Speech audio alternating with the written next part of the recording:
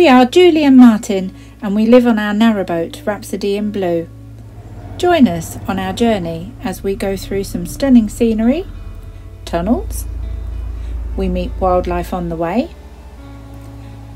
as we cruise the inland waterways of the UK. Yeah, so this vlog is going to be all about us.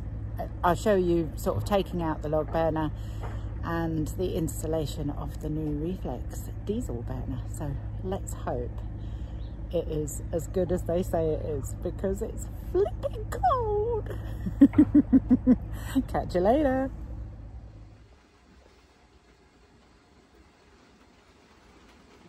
Martin's just going to start tackling removing the log burner. Chimney, flue, the lot. Everything's coming out today. Right. Okay. Yep. Martin's now got to empty the chimney of all its muck. And so first things first is we made sure that we shut the fire inside. Made sure the door was sealed. And Martin is now chimney sweeping to get rid of all the muck that's down there. It doesn't actually look too bad, to be fair. We've managed to sell the fire already. Someone's coming to pick it up in a couple of days' time, so that'll be good. But as you can probably see, there's ice on the ground. It's not quite as frosty as it was before, but we've got freezing fog today. We've picked the coldest snap of the year to have our diesel stove fitted, so we're going to have no heating today apart from the air dispatcher. And tomorrow Paul from Lockgate will be arriving with our shiny new diesel stove. We hope. We hope. Martin's just trying to free up the sealant that's around the top of the chimney, the inner chimney flue. He's just trying to break the seal. So this is the inside of the chimney.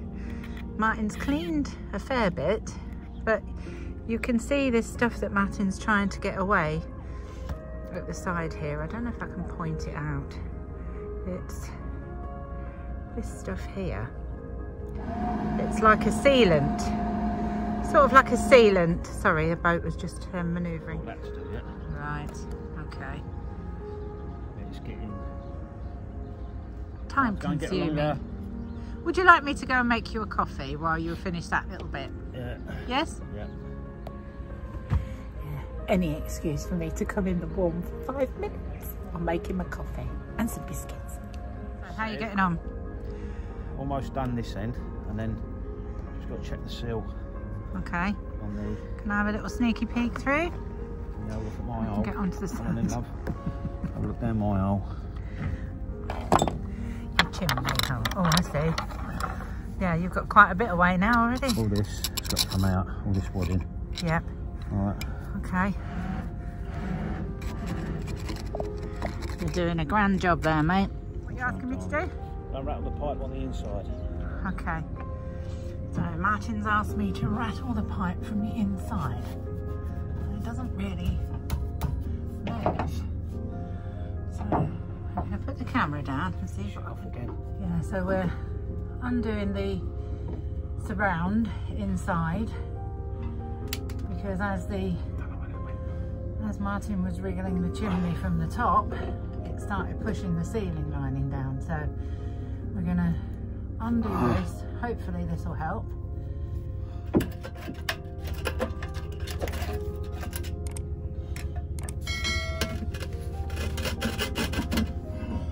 Hold it. I'm just going to try and twist this now.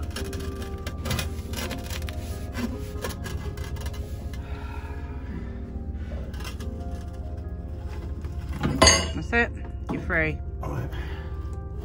This one. Go back in there. So now we can get the... Clearing it now. We know that's... We know that's free.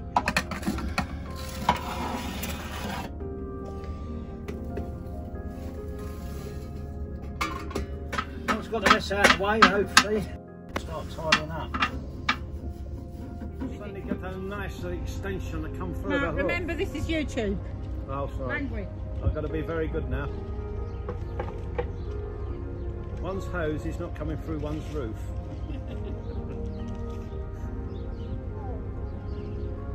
Just push it, love. Twist and push. No, go on, just twist it. The flow should come out. Twist it and then pull it towards you. Go on. You can do it, Willie. Yeah. Ready? 1, 2, 3.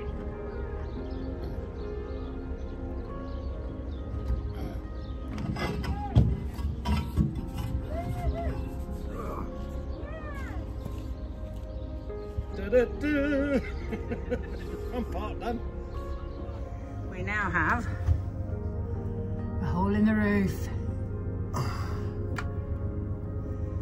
Martin's going to get the excess packing down.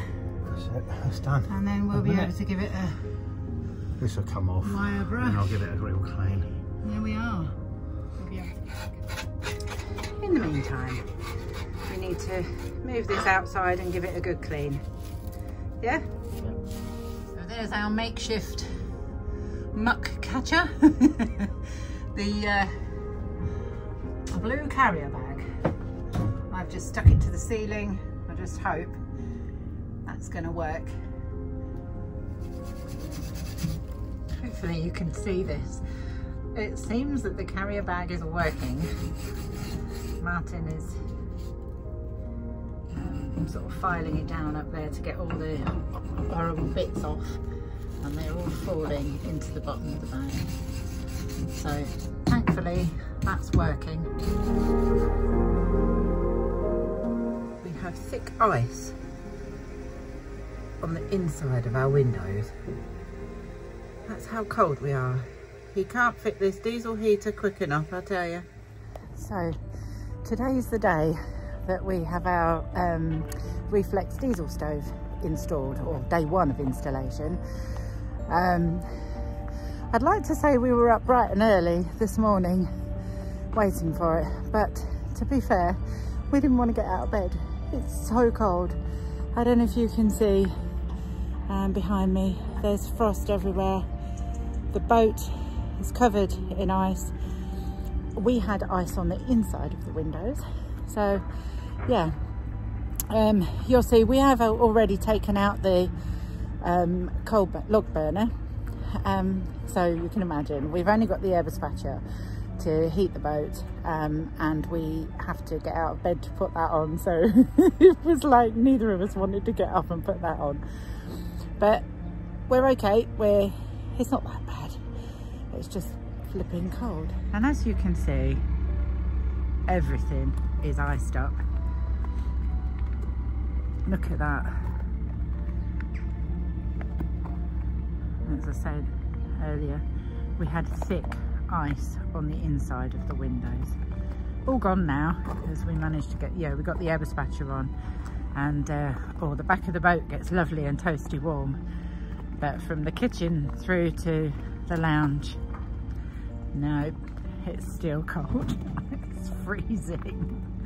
But we're just waiting for Paul to turn up now so we can get underway. Good morning, everybody. Here he is. Yeah, getting ready with his gloves. As you can probably see, the crutch cover is all ice. Show him, Mark. Cardboard. Just show him, it's like cardboard. It's just sort of all iced up. Look, might be wearing it. You're probably wondering why we're changing our perfectly good multi-fuel stove for a diesel one. Well, we understand everyone is different. Some people prefer multi-fuel, some people prefer diesel. These are just our reasons. Firstly, the dust. Everyone knows you get a lot of dust from coal, soot and ash, so hopefully we won't have as much mess. Secondly, we don't really have the room to store all the coal, wood, kindling, etc. And as we're continuous cruisers, we would need to have a fairly large stock of each in case we get frozen in or break down, etc. And thirdly, we're looking forward to a drier heat, so less condensation, and one we can regulate too. We'll be able to turn the heat up or down at the touch of a button. We've had to put everything at the dinette area for now, and underneath, which it's not ideal, but at least we have somewhere to put our stuff while the stove's being fitted. We've now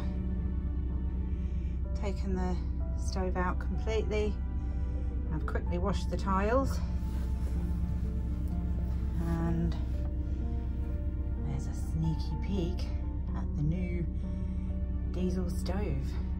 It's happening, and so it begins. So it looks like we've chosen a good place to moor. Paul from Lockgate has got a nice workbench to use. Beautifully frosted as well. Yes, yes, freezing, but hey ho. So, just trying to get the right combination of flue pipes.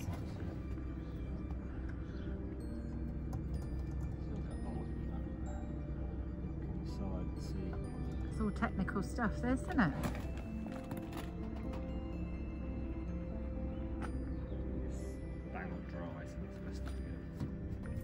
That, I don't think.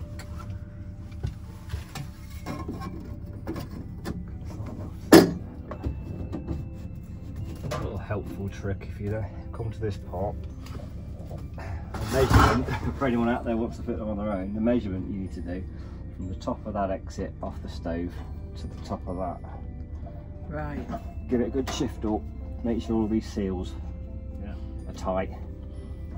Measure that to that, use a vernier, something accurate, and then when you can cut that bit off the bottom of the 1 metre.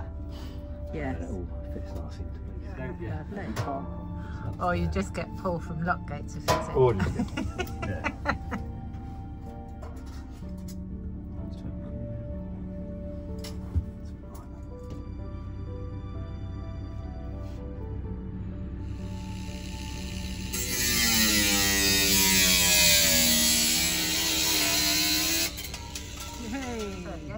We're going to go dead on 45 degrees. We'll level up this window.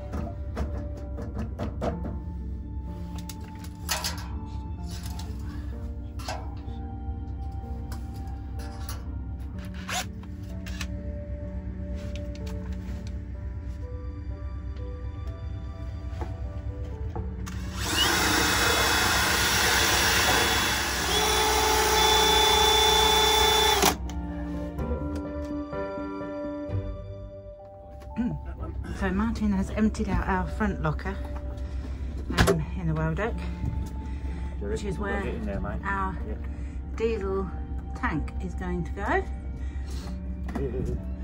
Paul has arrived with our diesel tank.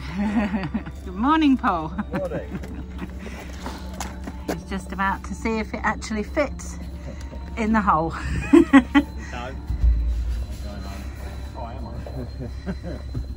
I'm going to get out of the way. I should have been outside of the boat.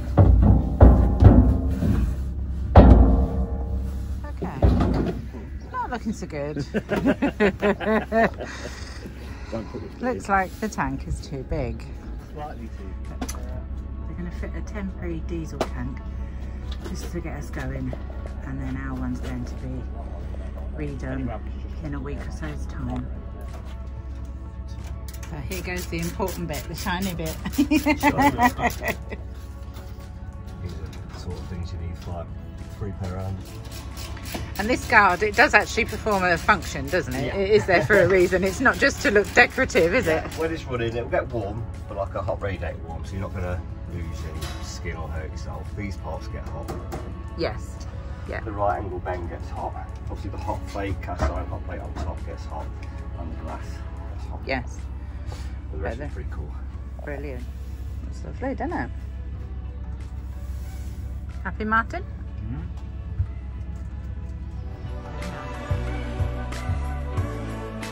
Okay, so this is the old stove going.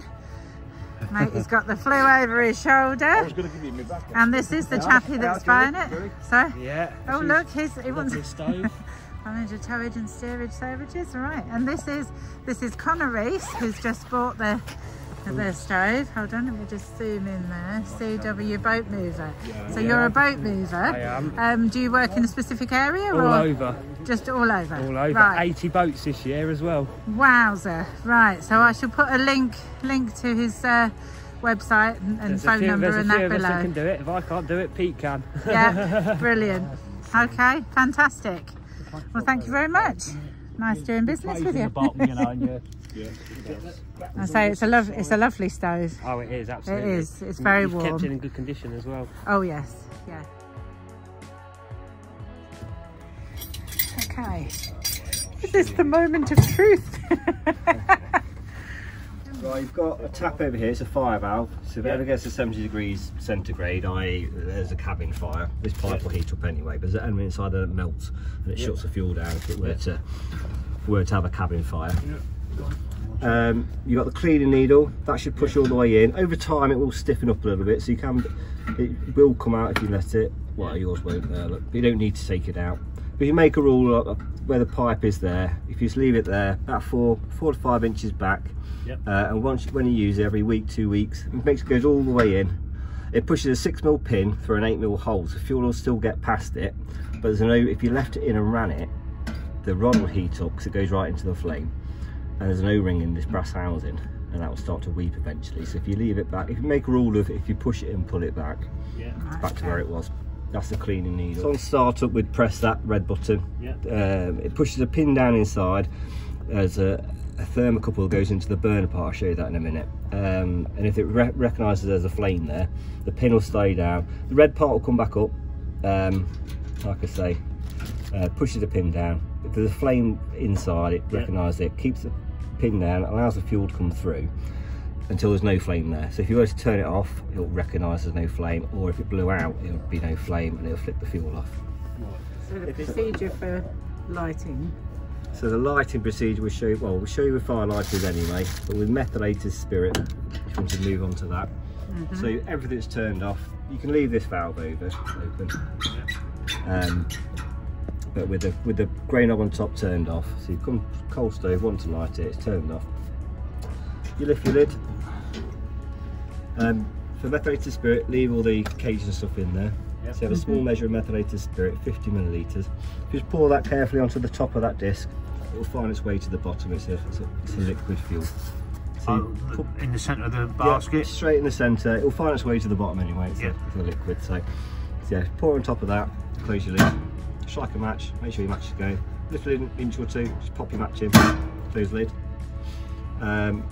Always light a cold stove as such. If it were pre-lit or it's not long gone out, you want to light it again, you've got to let it all cool down, because what it will do is heat the methylated spirit, and if you like petrol, it'll blow the cobwebs out. Right. So always light it when it's cold with met. If you wanted to light it and it's still a bit warm, use a fire lighter. So you popped a match in, let it go for 2 minutes. The flame will go quite high, about 20 seconds, then go quite low. You'll usually hear it flicking around the bottom, and eventually after 1.5 minutes, 2 minutes, you look through the glass, the mesh will be glowing red. Little blue flames coming out there, holds onto the mesh, and that's the time to turn your diesel. I'm going to put it underneath that probe as best we can. Yep. And then once it's lit,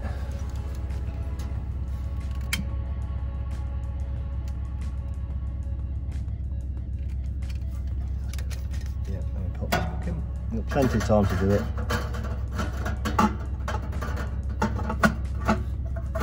Yep. Once that's lit, shut the lid. Get warm! And then we'll put it to, well, I'm going to test it. You should put it to number 2, but I'm going to put it to number 3 because I want to test it. So if you do that, put it to number 1.5, 2. Fuel comes in, gets hotter, bigger, it starts with a yellow flame, it's bigger yellow flame. But once it gets the temperature, it goes blue. Oh, so we don't have to do anything else now? That's it, yeah. That's it with fire lighters. It's very quiet. I was expecting some sound. There's nothing, is there?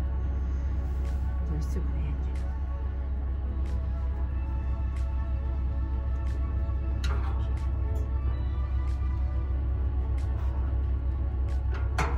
goes in cold at the bottom. Yep, so the central burn tube inside, that heats up, and the air gap between the burn tube and the body has air in it, obviously. As that heats up, it pulls up, draws the cold air in, heats up through the body. It's warmer at the top here.